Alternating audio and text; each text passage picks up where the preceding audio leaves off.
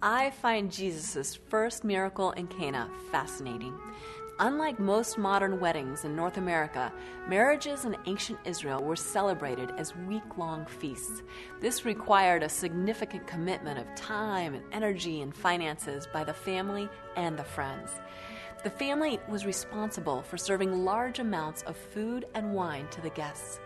Now, from the description in John 2, we know that Jesus' mother Mary was probably a friend or relative of the bride or the bridegroom.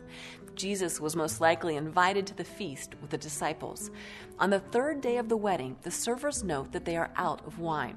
Now, this was not just simply embarrassing to the hosts, but a crisis of honor for the family, not to mention an unexpected financial expense. Mary turns to her son for help. Jesus' response is firm. "Woman, what does this have to do with us? My hour has not yet come."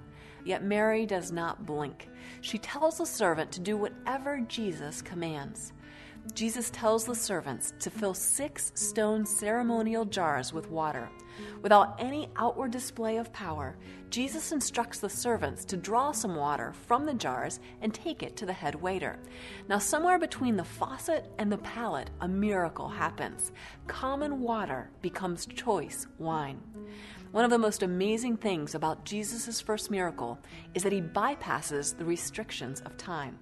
When I spent time with a vintner in Napa Valley researching Scouting the Divine, I learned that producing wine takes years, beginning with prepping the soil, then growing and pruning the vines, harvesting the grapes, collecting the juice, and finally fermentation.